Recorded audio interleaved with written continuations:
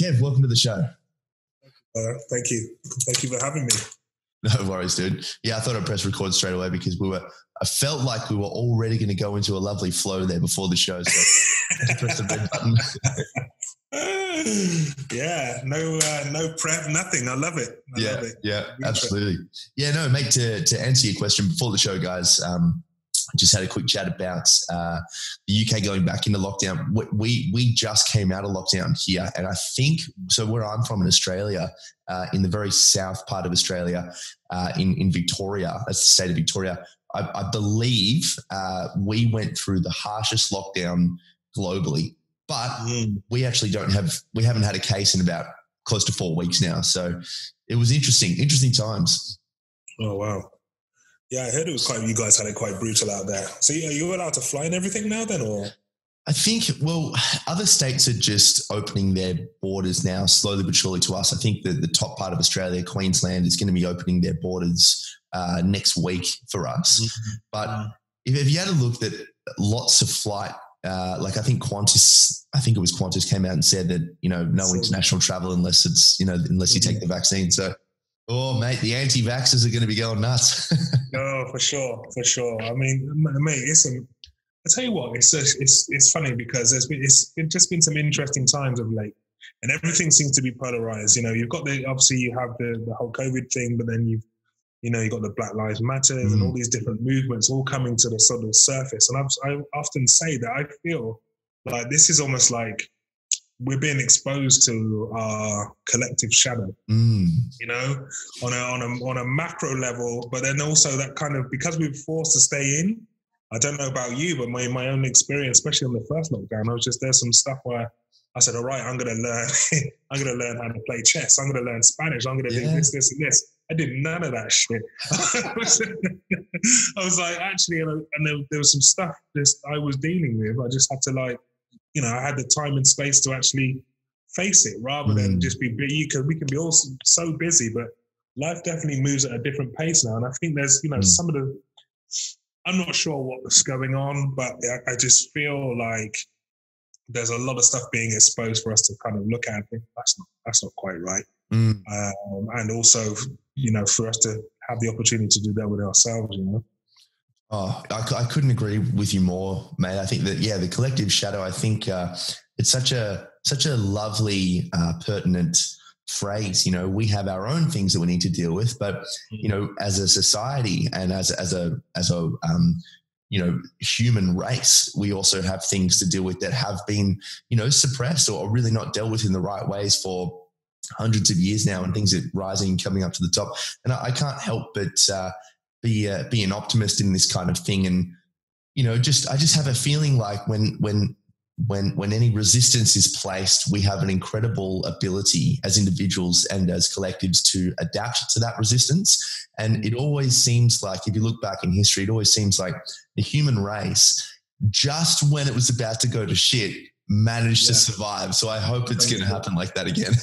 I hope so. And I think that's probably why we resonate so much with like a good old underdog story, or, the kind of the hero's journey type situation, because I think that's pretty much the foundation of how our life does go, that within that adversity is a time to sort of start again. And the kind of, the whole death and reborn sort of analogy is just, it's so pertinent. And again, if things need to be sort of flattened and destroyed in order for something else to grow. So, the new normal doesn't necessarily mean restrictive. It can mean it could be an opportunity to create, Yeah. What was some of the stuff that was coming up for you? Well, for me, it was just like, I'm happy doing what I'm doing. And like, I was still like, so I've been in personal development for 12, 15 years, like doing coaching and other bits and pieces. And I was like, there was something niggling at me. And I've got this whole sort of campaign and different products and a value, different ladder and all this type of stuff. And I wasn't quite sure. And I thought it was like, I need to work with other coaches or who are just coming up. And because I have that in my demographic when I do Bali trips and stuff like that. And I thought it was that. And then, and last 2 or 3 years, I've been getting into men's work and whatever. And I didn't really notice that, the 90% of my clients are now men, and they are similar to me. So they're not, I'd like to think, because I love the woo-woo stuff, right? and I like to go. I can go far out. I'm quite comfortable there, and understanding some of the stuff. I go to, I attend ceremonies and part of a spiritual community. But some of the guys I work with are very much in the business field, and they've kind of lost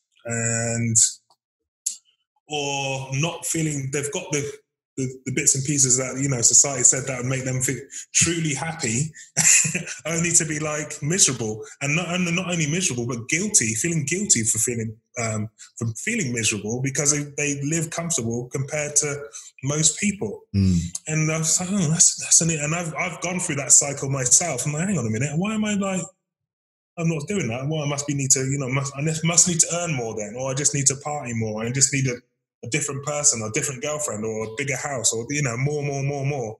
And you can get trapped on that cycle, which is interestingly enough kind of where we're at on a bigger scale as well. But anyway, my point is that me doing my men's work journey, I was speaking to a coach of mine, and he was saying,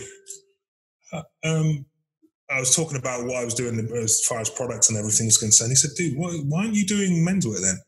Like, specifically, like, as in put your stake in the ground. This is what I do. I help men get this, and this. And I'm like, oh shit. And the minute he said it, I had like tingles. I had like, whenever I get like goosebumps, I know I'm onto something. I need to pay attention to it. And that's what's happened. So I've done that, and nothing really changed. Some people have said to me, well, I thought that's what you did anyway. You're like, what? You all knew, but I didn't know.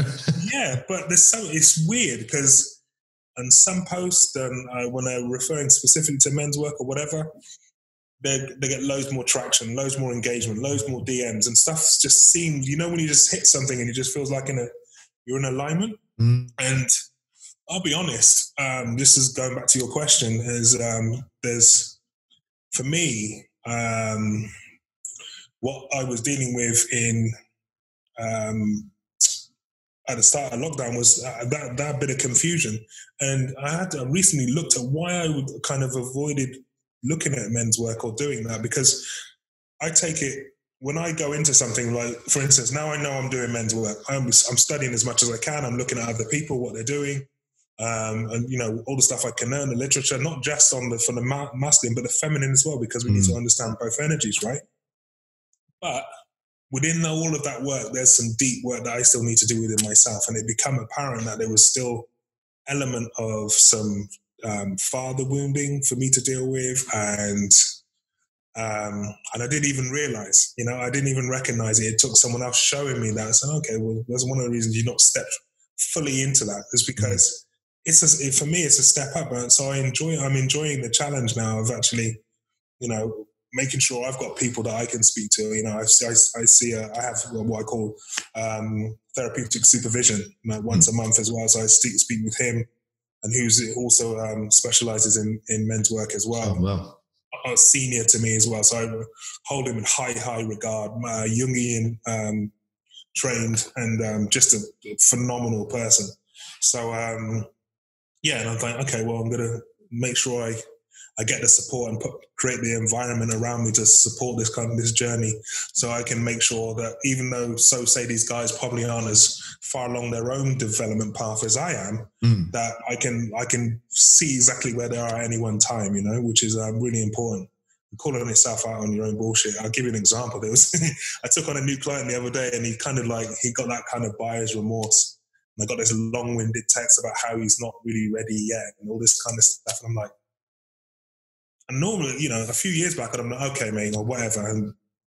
But this time I looked at it again, and I had that response, and I looked at it and I thought, that's bullshit. You're just like, your ego sabotaging your growth. And that's what it is, because you have this fear that comes up and everything's uncertain. And then you'll want to resolve that tension by either running, which actually doesn't serve you, or staying there and just hanging out with that tension a bit longer and seeing what comes, So I called him on it. I just said, "No, dude, I think it's your ego. I think it's your ego, dude." He's like, "Oh my God, you're right." And I said, "Look, I wouldn't be, because as your coach, I'd be doing you a disservice if I should just let you walk.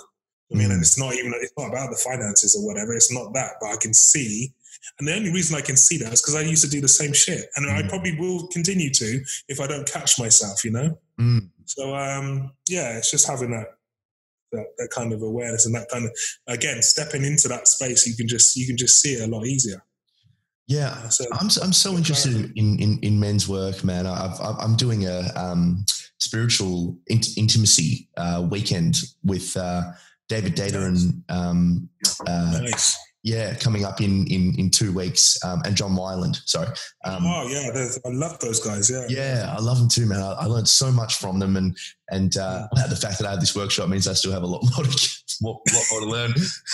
But I find men's work so fascinating. I can't tell whether or not this is just anecdotal, but you see a lot of, I'm 27 now. I see a lot of kind of like 45, 50-year-old males, and they seem,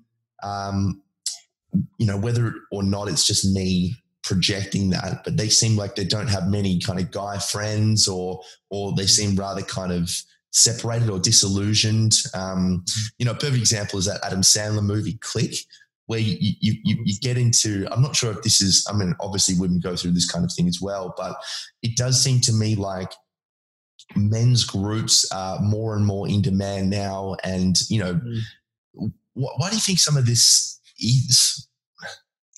I don't know. It's interesting because I think like we're at the end. We're going to go a bit more spiritual. I think we're actually moving into a different age, or a different time, where that kind of the whole that patriarchal sort of thing is not really working for us. Well, not in a sense of it can do, but can it be an interpretation of the divine masculine, and not just this kind of get stuff done and go more and creating at all costs, And actually, I think I've read a beautiful meme the other day or something, that we're the only species that are the most intelligent species ever known, and yet we're the ones that we're actually ruining in our own, damaging our own home, destroying our own home. Yeah. While we're in it for the sake of pound notes.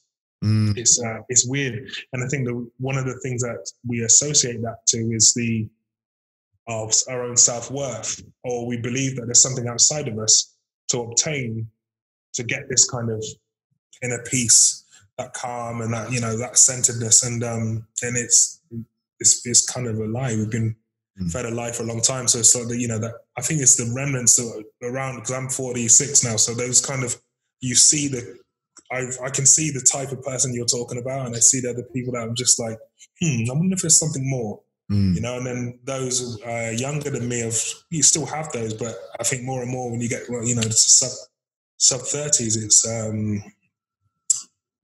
people start to question things more and think actually there's got to be a bit more to life than this, or they're more concerned about, they are concerned about the planet. They want comfortable lives and everything else, and to live well, but it definitely doesn't need to be at the detriment of someone else or other people, like a kind of survival of the fittest mentality. And I think there was a lot of shame growing up in men in 2 ways. There's the shame of, for me, I would say, how we would treat the feminine. It was almost like there was this dysfunction of it. I can remember watching like things like Carry On Movers, and it's quite acceptable to slap a woman on the ass or give a load of stick in the office and all that type of stuff. It's just when you think about it, that's absolutely insane now. And also managing our own shame around our kind of rage and our anger and stuff. That can be we try and suppress that, and that inner, and that's part of us. We do have the ability, we do have a killer within us. Under the right circumstances, anybody is capable of taking someone else's life, but it doesn't necessarily, and it's owning that, but owning it in a sense where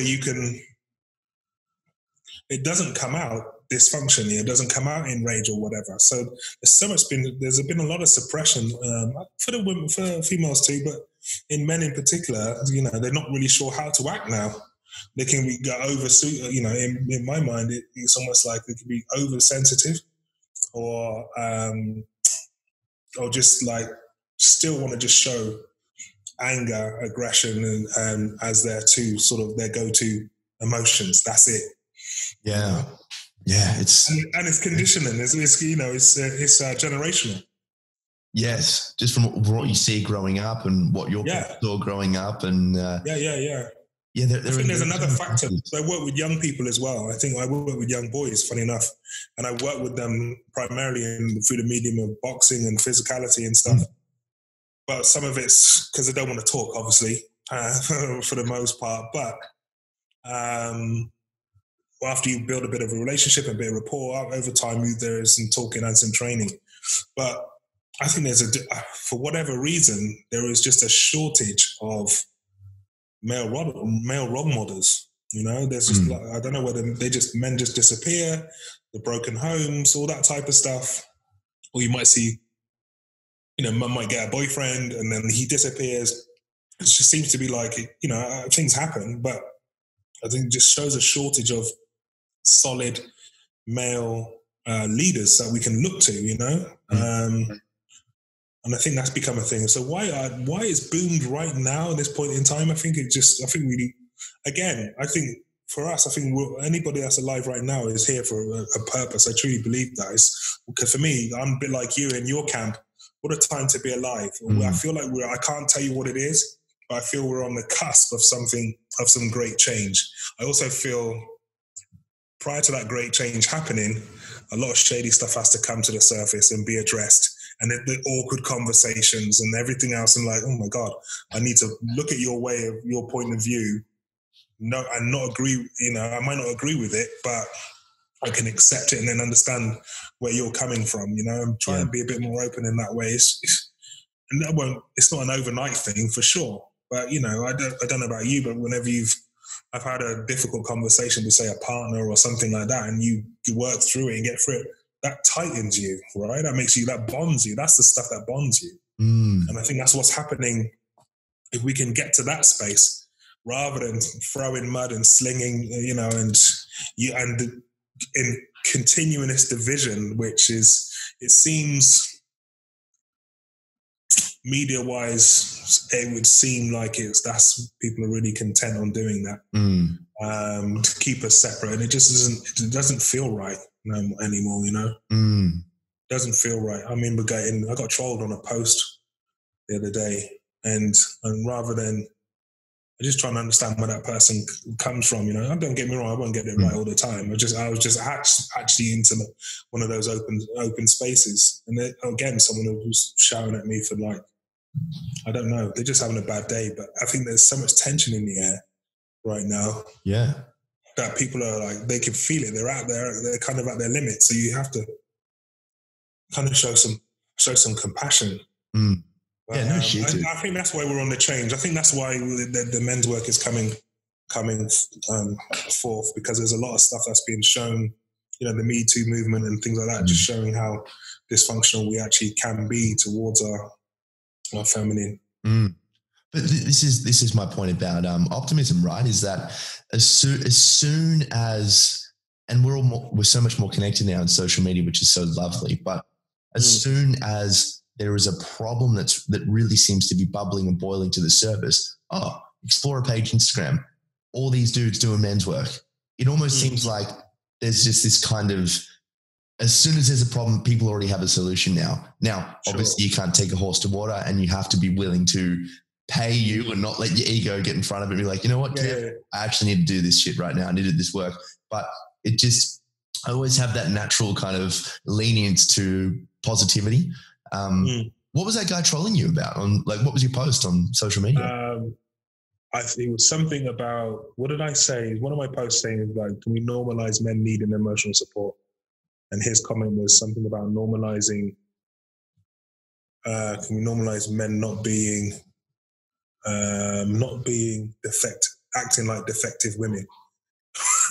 Shit. I was like, there's so much in that. Yeah. There's so much in that statement alone. Yeah. And I asked him, so that's an interesting concept. That's an interesting point of view. Could you elaborate some more? And could you actually define what a defective woman is? So, and then someone else chimed in and said, what did he say? Oh, yeah, that men should be stoic and emotional and all these other things, otherwise a woman sees us weak. And I did a video afterwards, because for me, I realized that the guy actually sent me a link to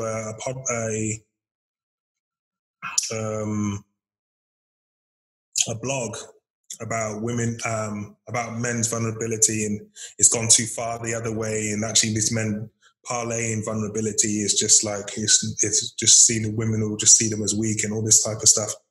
And I thought, first of all, parlaying for me to showing vulnerability off on something like that that's manipulation if you're trying to do it that way. And I get what there is evidence to say that women, if you lose your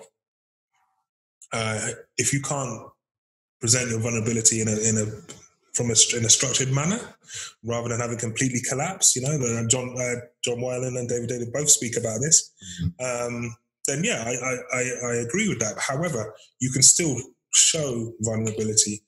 In my mind, you can still show vulnerability, and from a place of structure, you can still lead with vulnerability from a place of structure. And I've said this in the video as well. So I think women actually want that. They do want that, and they want a man that can do that. They don't want that guy that could just stoic and can't access his emotions, and just like they might be attracted to that initially, the strength. But after if you can't get through to your man, they won't feel safe. Yeah, so they won't. Well, they just won't feel safe. So yeah, it's interesting. But and I thought, well, these two guys were. It was great because for me, I thought, well, I can see straight away. I was like, those two people spoke about it, but I wonder how many people are thinking the same thing, or believe that, and they truly believe it, And I'm like, and I sent him some guys to follow, and I sent him a book called Warrior King, King Warrior Lover Magician, and or Magician Lover, but it was. He didn't come back to me. But equally, it was just an opportunity to just share dialogue and actually think, oh, that's interesting. Why are you thinking like that? And me being me, I'm looking at it thinking, well, my post wasn't just about just women in relationships. I'm like, yeah, just that as a tiny bit. So I'm like, so straight, I can see there's massive. I'm like, okay, well, and again, I think that within that statement, I feel that there's some insecurity around how you interact with the woman. Yeah. Whether by those comments alone, how you interact, and so you feel like you have to put this facade on, and that's not necessarily the case. You see what I mean? And for me, where does that insecurity come from? Is that then a relationship with your own feminine that needs to be discovered? Is it a relationship with is there some wounding there from the feminine? Have you been completely blown out, or embarrassed, or is there a mother wound there? There's layers to it. Obviously, I'm not going to call anybody out on that, but that was just my humble opinion on what was going on. Just judging by their statements. And it's and again, and I said this in the video, fair enough, because I have to be open to this, if he has that strategy works for him, stoic, unemotional, and everything else, and he has a partner that actually likes that, then that's his strategy and it's working. But from most men, I don't think that. They try that and suppress it, and that energy doesn't go anywhere, it just stays stuck. So they then numb it. Do you know what I mean? It's alcohol, gambling, porn, social media, food, those types of things. And, those outlets, or they just misplace their anger, rage or something and explode all over and again, that's a complete loss of structure as well. So you're not going to feel safe, right? So, and violence, that type of stuff comes out. You have to be really mindful of that, because we do know. And this is me speaking from experience as well. I was one of those kind of people that I didn't feel safe to express my emotions, or sometimes I just didn't even know I was doing it. So I'd be disassociated from somebody else having feelings. And it's taken a lot of training and a lot of work to even get to that, rather than be so cold. But it's done from a space of protection. But it is actually, if I was to continue longer term, it'd be more harmful. Yeah, because I had some of those vices that would try to numb everything else, So but I mean, even just as a strategy, like you've got to give the devil his due. And I like what you did there when you're like, if that's working for him and his partner, then great as a strategy. But one thing I've learned being in a long-term relationship is that it's hard to like maintain a strategy other than being who you are. Like, fuck that, man. I'm too lazy to like hold up a strategy. I just want to be me. Yeah. That's true. And that's what I mean. There's a lot of guys, I remember a long time ago, I was working with a guy and he was going about this book, and it's like a pickup artist book. I can't even tell you. It's one of the famous ones. And to be fair, he would pick up girls all the time, but he couldn't hold on to one. Yeah. He couldn't hold on to them. And then the reason being is because he had to drop, at some point, he had to drop that facade or whatever. And I think people know if you're being authentic or not. You just feel it. There's something off about that guy. He's not, he feels like it's a show or it's a mask. Mm-hmm. Yeah, and one of the 5 regrets of the dying is that I wish I was more me. I wish I was more authentic. It's more. I look at it from a selfish perspective. It's like, oh yeah, dude, I've got all these girls, got all this facade, or like my relationship's going really well because I'm holding this facade. It's like, but at the end of the day, like I'm being someone who I'm not. And maybe at the end of the day, if I'm really being more of who I am, I'll find someone, or I might pick up less or whatever, but I'll just have much more fun. Because at the end of the day, when your eyes close, for a final time, the only thing you're thinking about is how you rode the boat, and I just I have a natural proclivity for selfishness, and that my work is in being more selfless, but sure. I can't get away from that idea, man. I just like, I want to have a meaningful life. Yeah. And be fully, that's beautiful actually, to be fully you. And I think it takes when you can do that and get to a point where actually by being fully you may, and accept that you're not going to be for everybody. I think that's one of the main things there's a massive, so the desire to be safe and belong is a real thing, so no one likes to be like thought of as disliked or anything like that.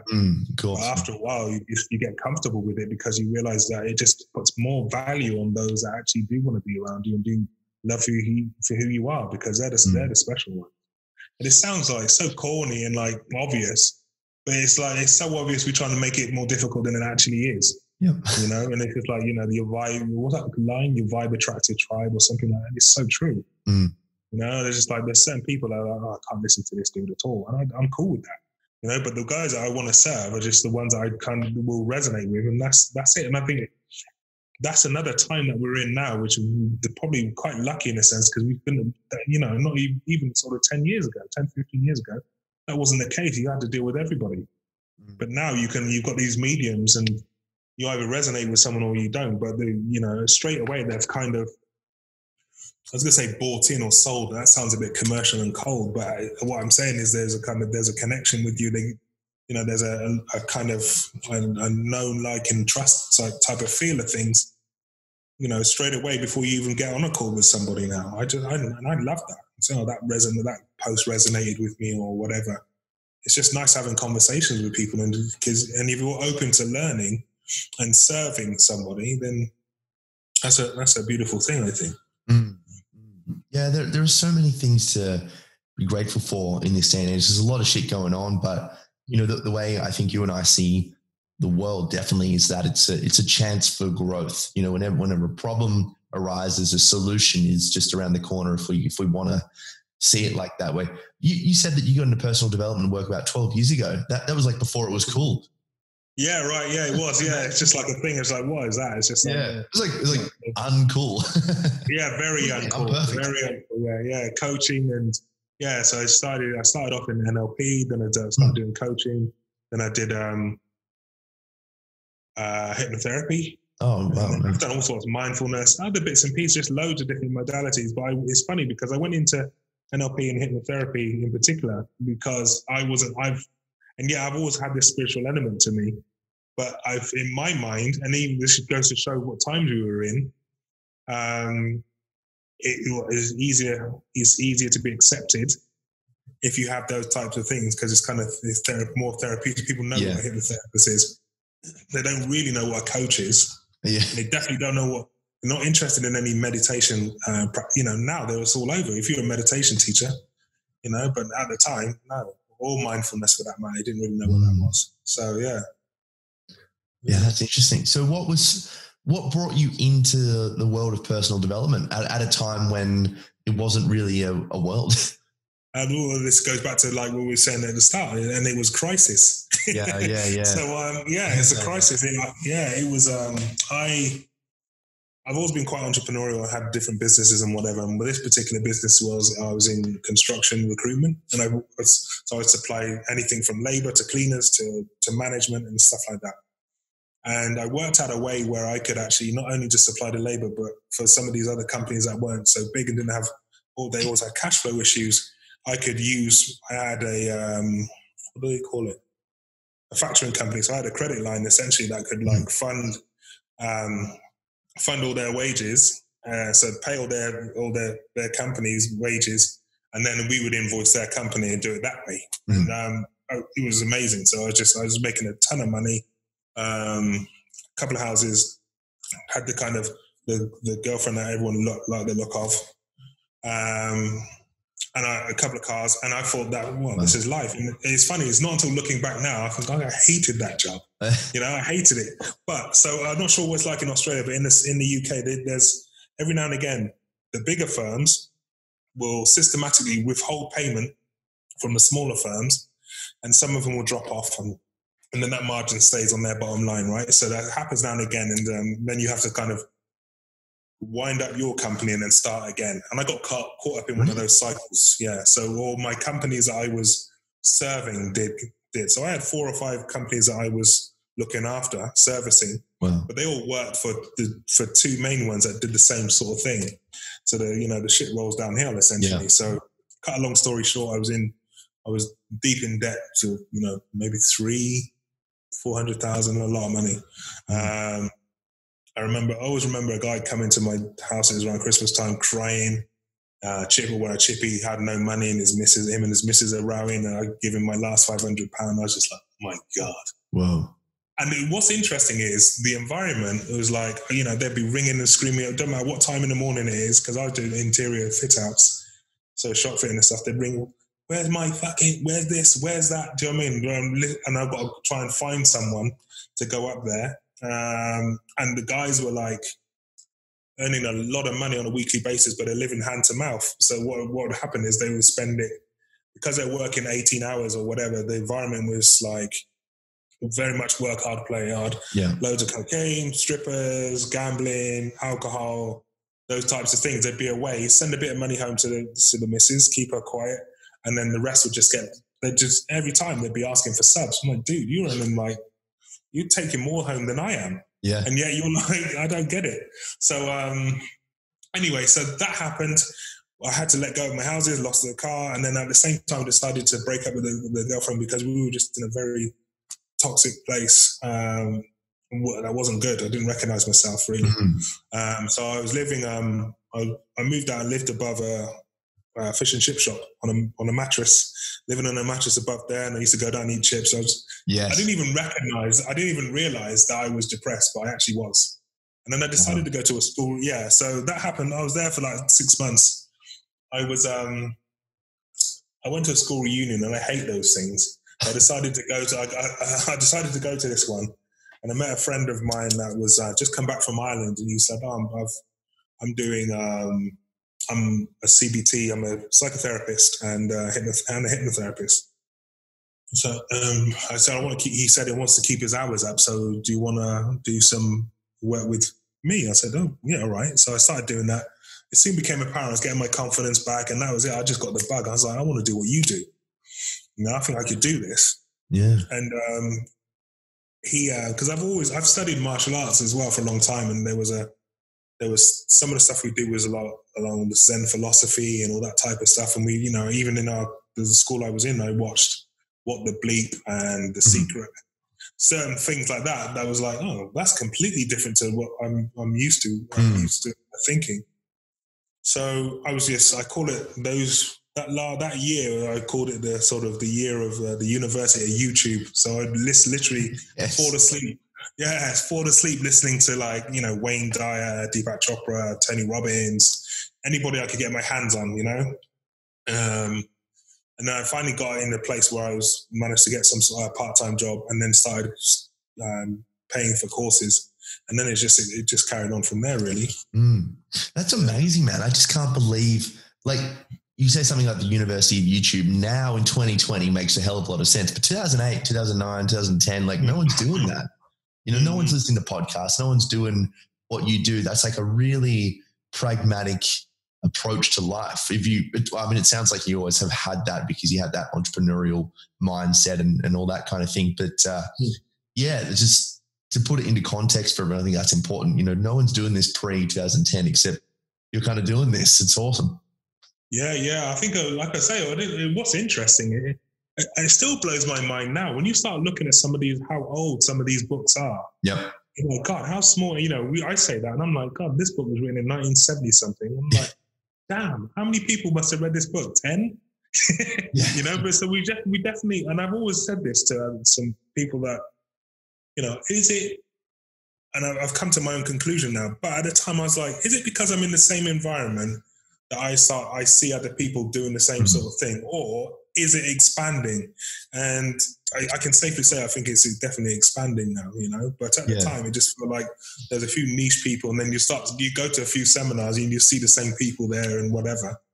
But after a while, it started to grow, and I think obviously the States had the jump on us for sure. In the UK, because we're a bit kind of uptight in the UK and a bit reserved and everything else, and some of that stuff is very Americanized, and we don't want to, you know, we don't get up and start massaging each other and high-fiving each other and shit like exactly. that. I've done it. It's uncomfortable. We're like, it feels a bit icky, but all right. The contents go, dancing.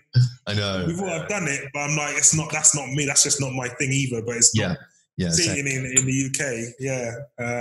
I get all that though, like, because you can understand that physiology changes the way you think. Yeah, massively. Get into it, you're like, it feels amazing. We're the same as you, man. We're all convicts from the UK down here. So that's it. Oh, of course. Yeah.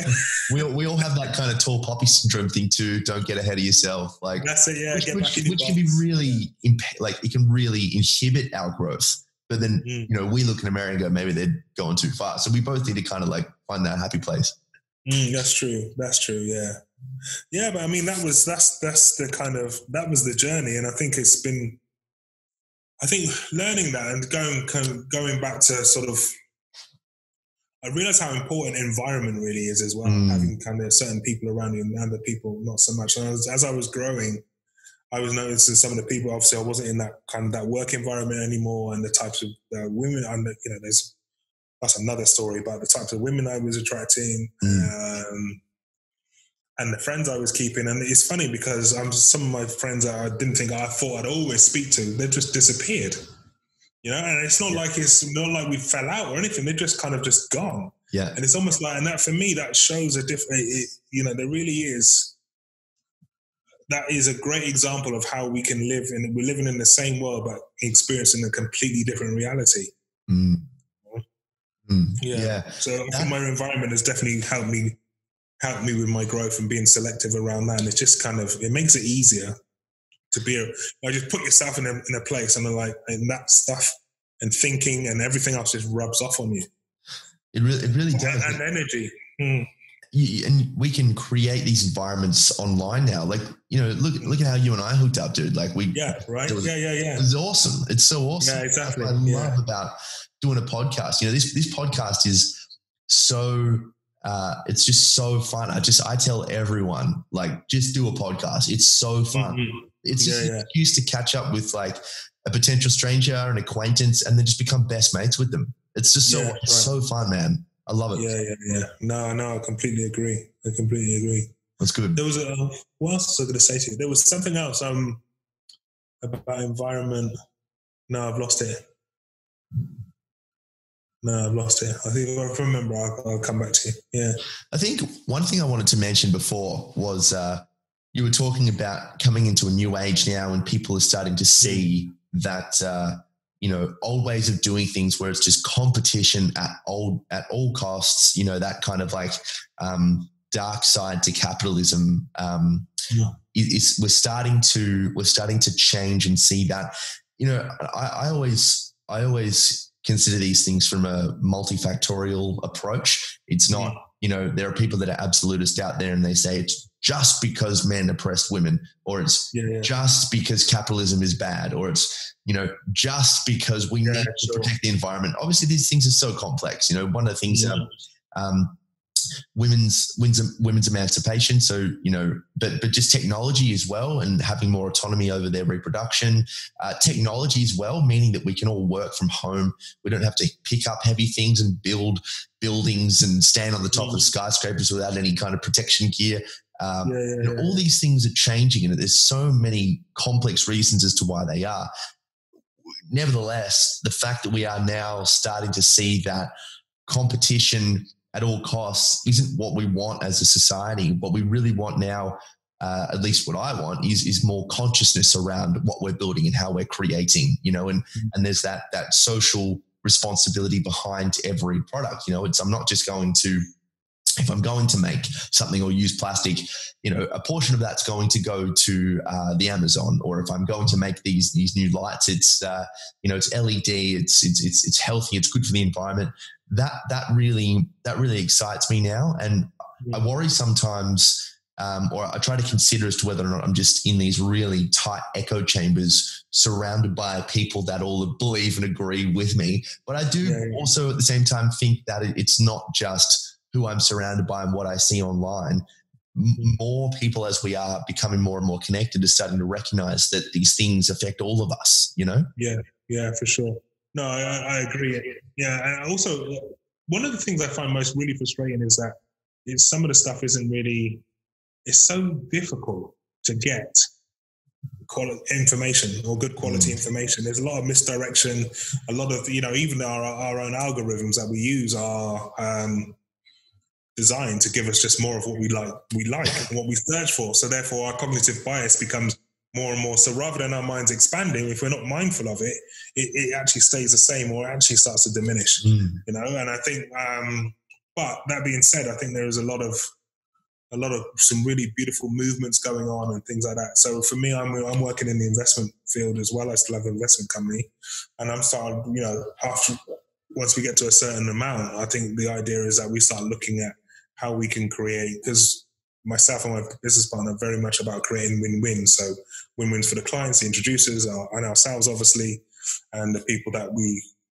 invest the products into. So it'd be no different then in doing something that helps with, I don't know, using research for psilocybin or something like that for helping mental health, or renewable energies or anything like that, because the structure's the same. We just create a structure and then work out how that is. And to go back into, to do something that goes back into helping is a real sort of value of mine. Maybe as I get older, I think it's always there, but I'm just thinking, again, it's like creative element. And today I was having a conversation with my coach about one of the products that we're going to be doing, where 50% will go back in, because it's men's work, 50% will go back into a men's mental health charity. Yeah. So to me, it just makes sense. It's something about continuing that cycle. And at the moment where we're just so disjointed and separate and divided, that's why we have all this kind of illness. It feels like illness, because we're not together. We're not like one kind of network, even though we are, we are all, that kind of, we are all one and we're all connected. It makes perfect sense. I was with somebody the other day and they were talking about, this is my coach, he uses a beautiful analogy. So he was a tree surgeon. So he was talking about how forests and everything else have like this network underneath. So if one tree is ill or under attack in one side of the forest, they can actually send that information, goes through and it sends it that way to help. So that's how they thrive, and that's how and for me, I was like, it fills me with a bit of sadness when you realize what's going on in Brazil and the rainforest and stuff like that. And also there's a thing called the HS2 over here. They're putting this massive electric train railroad chopping down a load of trees that have been there. It's insane. But equally, I'm like, well, surely that when you look at any other organism, they all act that way. And in fact, it's the same within our own human structure. But for some reason, we think there's such an individuation, there's such a separateness about us that it's just. I think also this is part of our shadow element. Is just that we can't do this by ourselves. We're not meant to be. So the community. I think it's going to come back around that way. I like the idea of community and working with community farmers and you getting your produce from community programs and things like that set up. It'd be nice to go back to that way. I think where this big kind of conglomerate things that are just solely focused on capitalism won't work. One of the things I always try to figure out is where's the middle ground here? Like, where am I too biased to one side or too much? Where am I too yin and not enough yang? Sure. Yeah.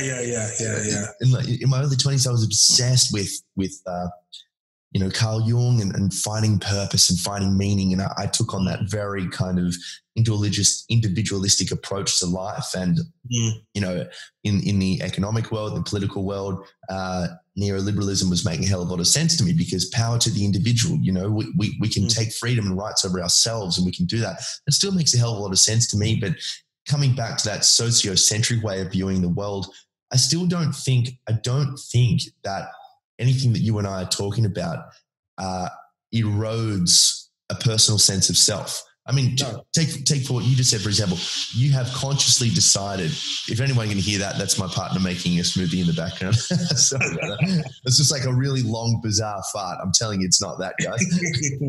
But that idea, you have, Kevin, consciously decided to give some of your earnings to men's health work. That is an individualistic decision, that helps society at large. I would argue that what you do there provides more meaning in your life than someone out there just pursuing meaning at all costs, like I used to do it in my early 20s.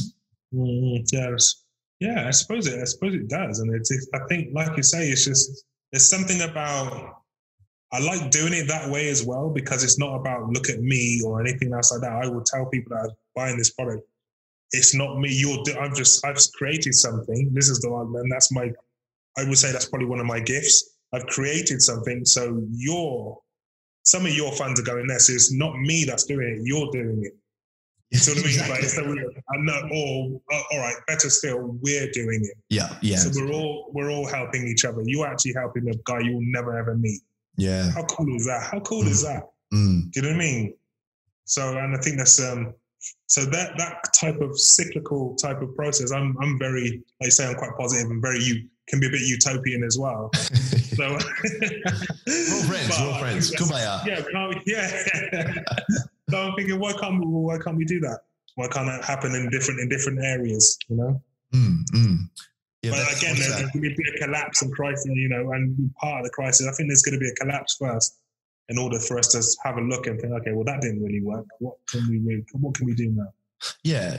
And also looking back on the past with a sense of gratitude as well. And, just because as a society now, hopefully we're not in our own echo chamber here, but as a society now, we're starting to see that capitalism at all costs, without some kind of socialistic aspect to it, whether that's healthcare or education or something, if it's just pure capitalism, can leave a hell of a lot of people impoverished at the bottom. We're starting to see now that we have the technology available for us to switch things there. That doesn't mean, and this is me talking from what I believe, it doesn't mean that capitalism in and of itself, it's bad. It's not. It's one of the only systems that we've had to date that has made both the poor rich and the rich rich. It's not just communism where everyone suffered and millions and millions of people died. We don't want to go there, but can we, from that point that you were making there with a utopian mindset, well, surely if we have got this far, there's something else that we can even do. There's something who knows what kind of system, what kind of word, we'll be using in 200 years. It's going to be even better. And we'll look back on capitalism and go, oh, yeah, that was working then, but we have this thing now, Yeah, exactly. Yeah, I mean, it's exciting times. What a time to be alive, man. What a time to be alive. It's definitely that. I think one of the things, for whatever reason, thinking about it as you were speaking then, there seems to be a lot of fear pushed. So there's the fear of losing something, or the fear of whatever, or, feeling a certain way or feeling bad about something. There's a lot of our energy, our world is driven by that. Oh, you're going to be poor if you don't do this, or you don't do that, or you're going to be, extradited from this group, or all that type of stuff is, enforces our, if we're not mindful of it, impacts our decisions on a daily basis. So you can be quite, things are a bit tight. I need to do, and you're doing stuff out of either desperation or whatever, or doing something that you don't really want to do because you're actually being driven by the motivation is fear, or a kind of away from behavior or or thought process. Whereas the towards, I think, don't get me wrong, I think it can be a springboard. But I don't think over long term, I don't think it can be sustained, because the minute you get away from something, you kind of relax anyway. Whereas if you're looking to go for something, it's normally a longer process, and there's always something else to go for. But you can do it in a way that's not dysfunctional. It's just like you're doing it from a space of like, I'm going towards love. Okay, great. What else would I love to create? What else would I love to create? So. Rather than trying to run from something. Does that come up a lot in men's work, that idea of when fear manifests itself, there's that male proclivity to just fix the problem straight away. Fix it, coming from 100%. Yeah. Every time I need to fix it. What's going on? Yeah. I need to fix my partner. She's having a meltdown. I need to fix this. And then, my job's happened. I need to fix something else. And it's and if you can't, this is what a lot of the guys I work with, that if they that's the end of their world. They make it about them. I can't fix this thing, so therefore I am less than. When actually some things they're not for you to fix it in the first place, and then that you have to separate yourself from the thing and your identity. Absolutely. But it's just, it's coming back to that. Man, are we too positive? Are you and I too maybe. We should be more pessimistic. The world's fucked, everyone. We're going down. Oh, God. Hey, Kev, I asked this question to a guest from last week's show. I was wondering if I could ask it to you as well. If there's one thing, you can say two things if you'd like, that you want listeners to take away from the conversation today, what would it be? Ooh, one thing I want listeners to take away from today. Probably that last point is to really pay attention to how your thoughts and your actions, where they're coming from. Where they're coming from. Are they geared towards level? Are they coming away from something fearful? And also the thought and action is like, especially coming away from something fearful, can mean that you might be the action to numb it, or you might be the action to try and avoid it, and those types of things as well. So we do distract ourselves or make ourselves busy when actually there's something else going on. When everyone's busy, that kind of badge of honor, like, I'm so busy. Yeah, I was so busy. I think, because there's been a lot, and and my second thing would be, which kind of links the two, is like there's a lot of gold in deep inquiry, deep self-inquiry, which sometimes feels confronting and scary again, but it actually, if you're doing it from a place of wanting to understand yourself better and create, and therefore knowing for well you're going to create something better, then or create something that I love, then it's definitely a worthwhile pursuit. I think that slowing down is what for everybody is, if they've chosen to, have had to face within themselves. I love that, man. You have such a great energy about you. Like I find that I'm very easily influenced by the podcast guests that I have on the show. And sometimes I have people that are full of energy. I'm like, oh my God, I've had 10 coffees. This is a crazy podcast. Speaking with you, I feel very zen. You know, I feel really calm. So it's great to have you, man. Well, thank you, man. I appreciate that, brother. Yeah. It's awesome. It's good to go on. Yeah, it's good. Yeah, it's good fun. It's good. Finally, we had the chat. What's coming up for you, Kev? What are some things that are coming up on the horizon? What's coming up? Well, we're just concentrating on my men's work. We're going to do some stuff on. I'm trying to do some more podcasts as well. But yeah, we're going to be launching a series of products for men's work. And it's important for me to have something that's for everybody. So at different price points, and that's what kind of our main focus at the moment, just to have a wider reach, Yeah. Super important, dude. Where can people find you? What are your links? Living Full Project. I think that's living_project. Something like that. Yeah, you'll find. I'll put it in the show notes anyway. But on Instagram, that's probably the best one. Or you can go just shoot me an email on everything at thelivingfullproject.com. I'm happy to anybody on there as well. Brilliant, mate. Thank you so much. That was awesome. Pleasure, bro. Anytime. Really enjoyed that conversation. So thanks for the work you do as well. Yeah, mate. Love it. Guys, thank you so much for listening. I'll speak to you next week. Bye. Hey guys, if you enjoyed the content, you are more than welcome to click the link in the description below. That will take you right to a free webinar where I will be taking you exactly through how to design a framework for your life and create that mission that will bring about a sense of intrinsic value to you. Go for it.